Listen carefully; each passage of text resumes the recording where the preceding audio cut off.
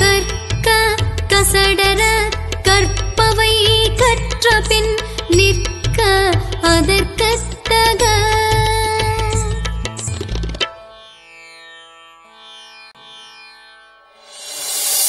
வணக்கம் தோழர்களே, இது கல்பதிப்பகத்தின் கசடர கல் வலைதள ஊடகம். பார்த்து பயன்பெறுங்கள், பகிர்ந்து ஆதரவு கொடுங்கள்.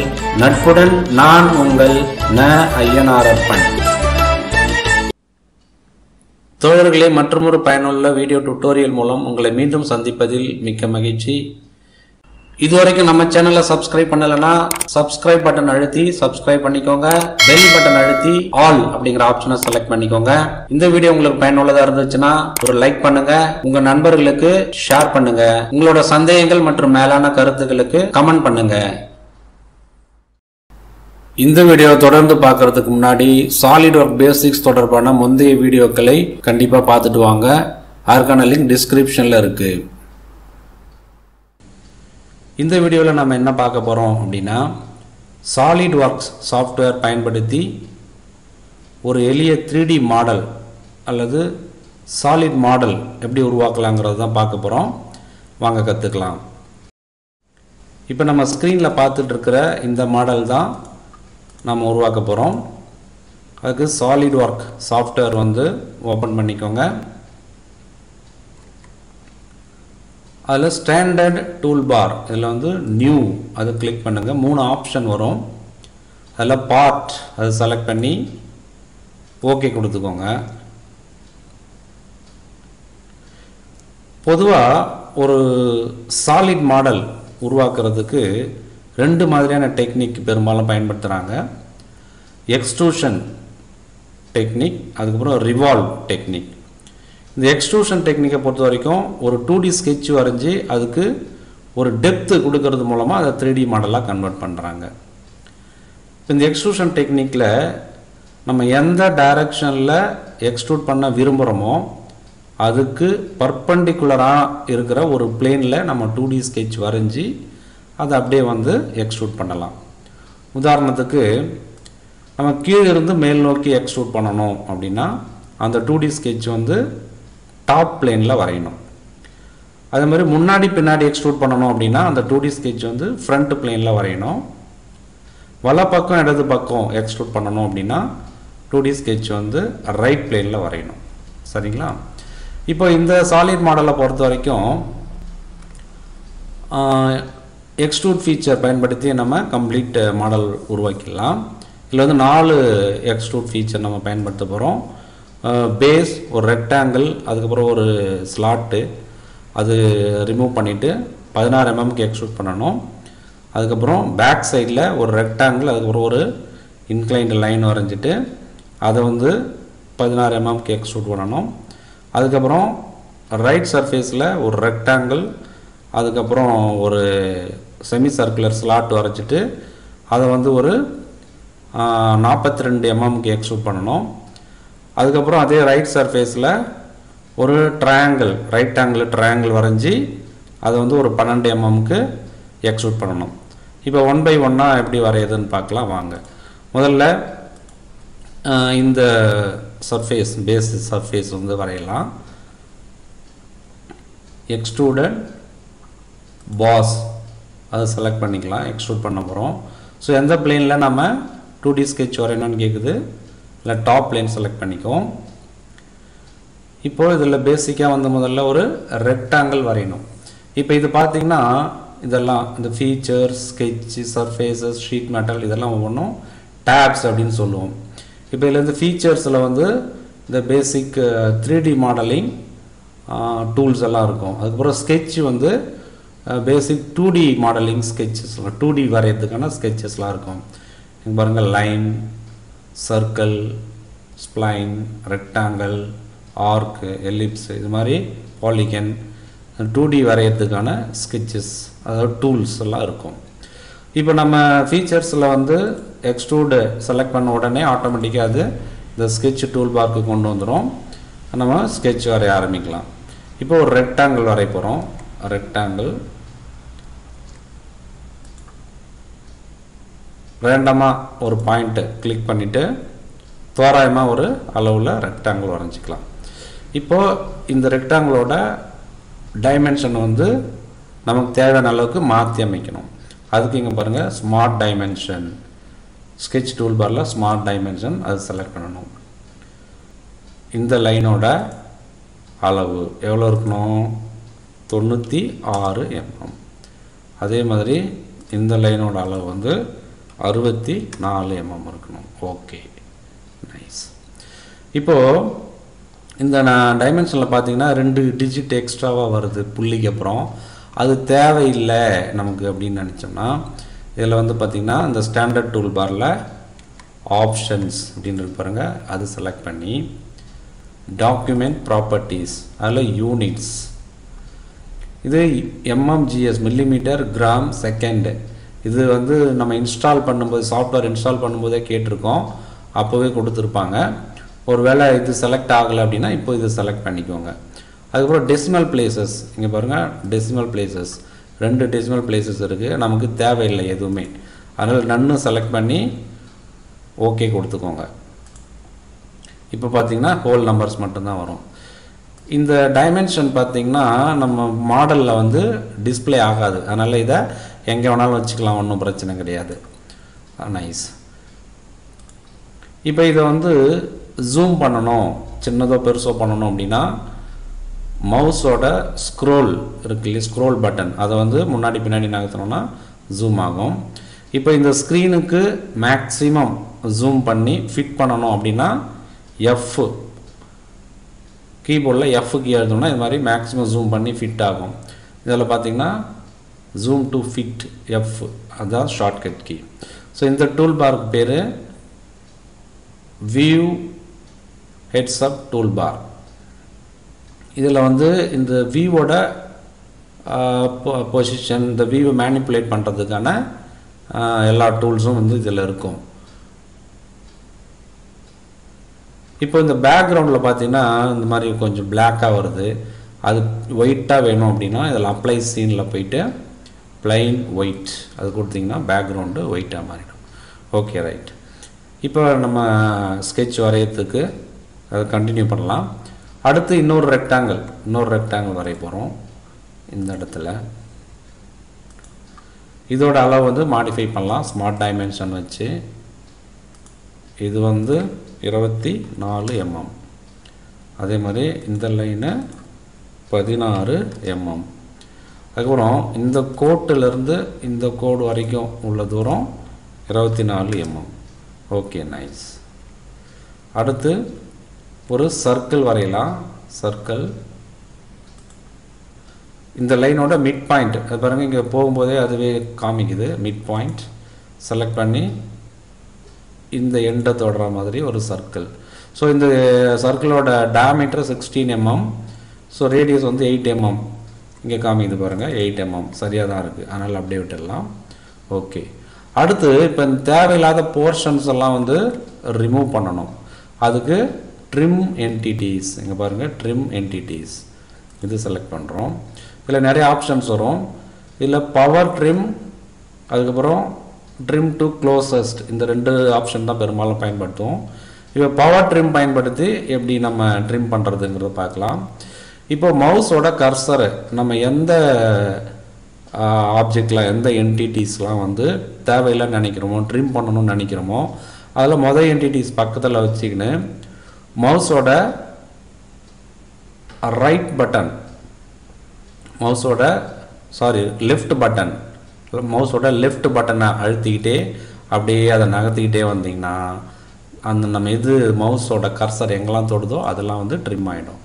மவுஸோட லெஃப்ட் பட்டன் அழுத்திக்கணும், அதாவது நம்ம ஆள்காட்டி விரல் தொட்டுட்டு இருக்கு இல்லையா, அந்த பட்டன் அழுத்திக்கிட்டே அப்படியே கர்சர் நகர்த்திக்கிட்டே வந்தோம்னா அந்த கர்சர் தொடுற எல்லா ஆப்ஜெக்ட்டுமே வந்து ட்ரிம் ஆகிடும். நைஸ். இப்போ பார்த்தீங்கன்னா இது வந்து ஒரு க்ளோஸ்டு ரீஜனாக மாறிடுச்சு, எக்ஸ்ட்ரூட் பண்ணுறதுக்கு ரெடியாக இருக்குது. இப்போ ஸ்கெட்ச் முடிஞ்சிடுச்சு, அதனால் ஓகே கொடுத்துட்றோம். இப்போ வந்து இந்த எக்ஸிட் ஸ்கெட்ச் இது கிளிக் பண்ணால் தான் இந்த ஸ்கெட்ச் மோட்லேருந்து எக்ஸ்ட்ரூட் மோடுக்கு போகும், அதனால் எக்ஸிட் ஸ்கெட்ச் செலக்ட் பண்ணுறோம். இப்போது இது வந்து எக்ஸ்ட்ரூட் மோடு. இந்த எக்ஸ்ட்ரூஷன் ஃபீச்சருக்கான ப்ராப்பர்ட்டிஸ். ஸோ இது பேர் வந்து property manager, extrude property manager. இதில் இதுக்கு இந்த ஃபீச்சருக்கு தேவையான ஆப்ஷன்ஸ், வேல்யூஸ் அதெல்லாம் இந்த இதில் வந்து இன்புட்டாக கொடுக்கறதுக்கான ஃபெசிலிட்டிஸ் இதில் இருக்கும். இப்போ இதில் முக்கியமாக பார்த்தீங்கன்னா இங்கே ஒரு ஆப்ஷன் இருக்கு பாருங்கள், ரிவர்ஸ் டைரக்ஷன். இப்போ இது கீழே இருந்து மேல் நோக்கி போகுது. ஒருவேளை நமக்கு மேலிருந்து கீழ் நோக்கி எக்ஸ்ட்ரூஷன் வேணும் அப்படின்னா இதை கிளிக் பண்ணோன்னா அந்த டைரக்ஷன் ஆஃப் எக்ஸ்ட்ரூஷன் வந்து மாறும். அதுக்கப்புறம் எக்ஸ்ட்ரூஷன் டெப்த்து, எவ்வளோ ஹைட்டுக்கு இதை எக்ஸ்ட்ரூட் பண்ணணும் அப்படிங்கிறத இதில் குறிக்கணும். இப்போ இந்த ஆப்ஜெக்டை பொறுத்த வரைக்கும் இது 16 mm எக்ஸ்ட்ரூட் பண்ணணும். ஸோ ஓகே, 16 mm எக்ஸ்ட்ரூட் ஆயிடுச்சு. Select okay. இப்போது சாலிடாக மாறிடுச்சு. ஒரு பேசிக் எக்ஸ்ட்ரூட் முடிஞ்சது. அடுத்தது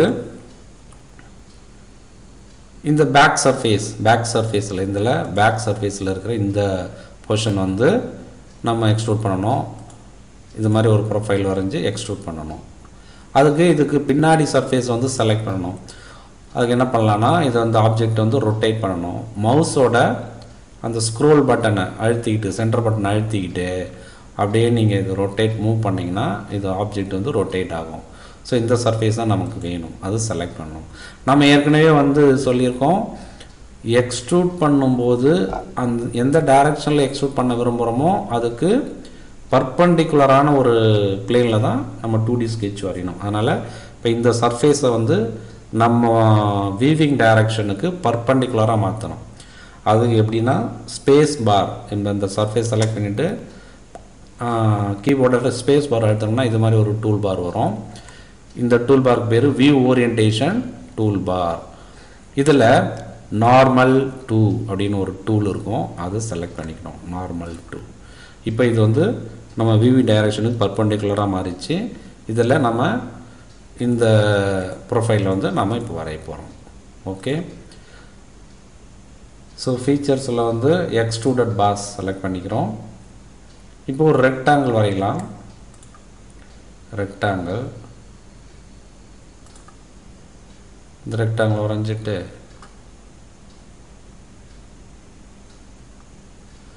தோராயமாக வரைஞ்சிட்டு அப்புறம் அதோட அளவு வந்து மாற்றி அமைச்சிக்கலாம். ஸ்மார்ட் டைமென்ஷன் வச்சு மாற்றி அமைச்சிக்கலாம். இந்த அளவு வந்து 64 mm. அதுக்கப்புறம் இந்த கோட்டிலேருந்து இந்த கோடு வரைக்கும் உள்ள தூரம் 34 + 30 64. Okay, nice. அப்புறம் ஒரு லைன் வரையலாம். லைன், ஒரு இன்க்ளைன்டு லைன். இப்போ இந்த லைனை வந்து எண்ட் பண்ணுறதுக்கு டபுள் கிளிக் பண்ணலாம், இல்லைனா வந்து எஸ்கேப் எழுதணும்னா அந்த லைன் கமாண்டு எண்ட் ஆகிடும்.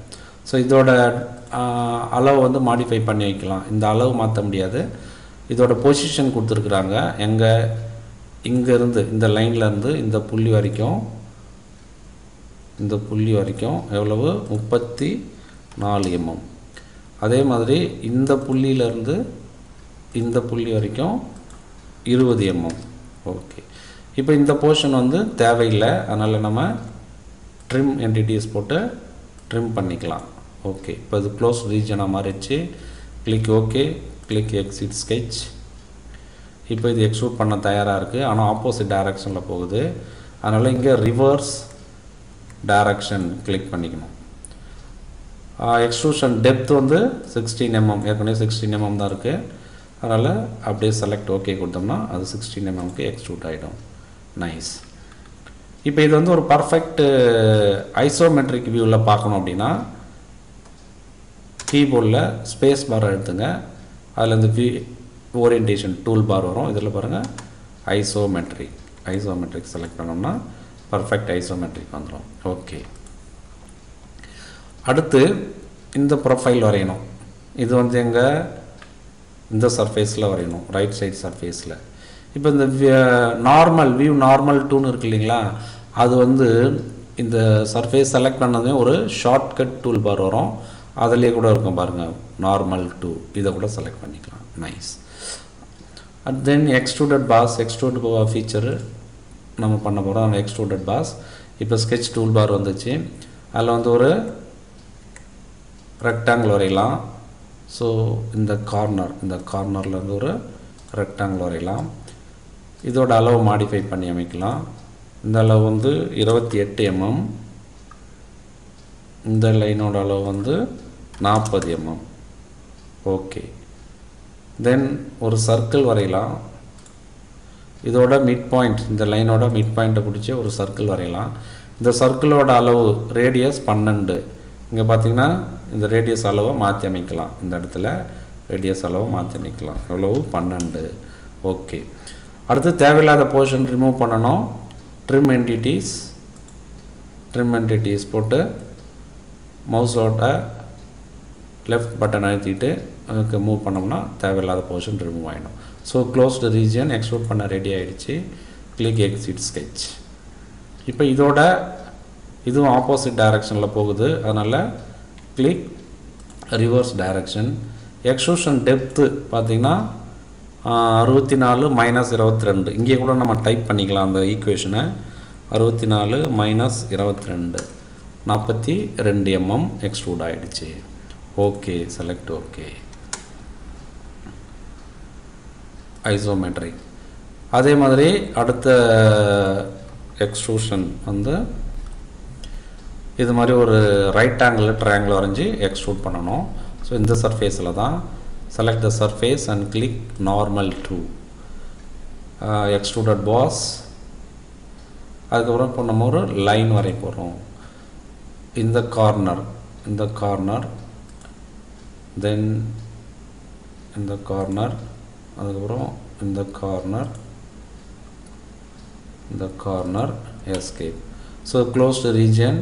இதை அப்படியே வந்து எக்ஸ்ட்ரூட் பண்ணிக்கலாம். எவ்வளோ எக்ஸ்ட்ரூட் பண்ணணும்? 12 mmக்கு எக்ஸ்ட்ரூட் பண்ணணும்.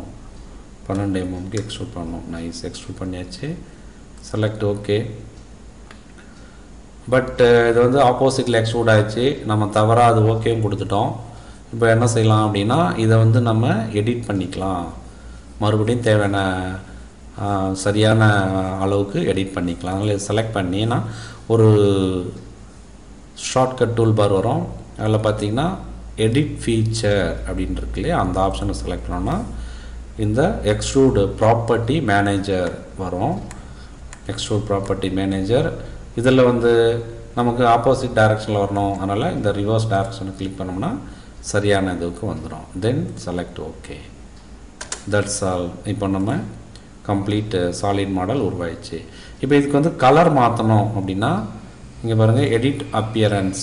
இந்த ஹெட்ஸ் ஆஃப் வியூ டூல் பாரில் எடிட் அப்பியரன்ஸ்னு இருக்கும். நமக்கு தேவையான கலர் செலக்ட் பண்ணிவிட்டு இதுக்கு வந்து அப்படியே அப்ளை பண்ணிக்கலாம். That's all. தோழர்களே, இந்த வீடியோ உங்களுக்கு மிகவும் பயனுள்ளதாக இருந்திருக்குன்னு நம்புகிறேன். உங்கள் நண்பர்களுக்கும் இந்த வீடியோவை பகிர்ந்து பயனடைய செய்யுங்கள். இதே போன்ற டுட்டோரியல் வீடியோக்களை பார்த்து பயன்பெற நமது சேனலை சப்ஸ்கிரைப் பண்ணுங்கள். மற்றொரு பயனுள்ள வீடியோ மூலம் மீண்டும் சந்திக்கலாம். நன்றி, வணக்கம்.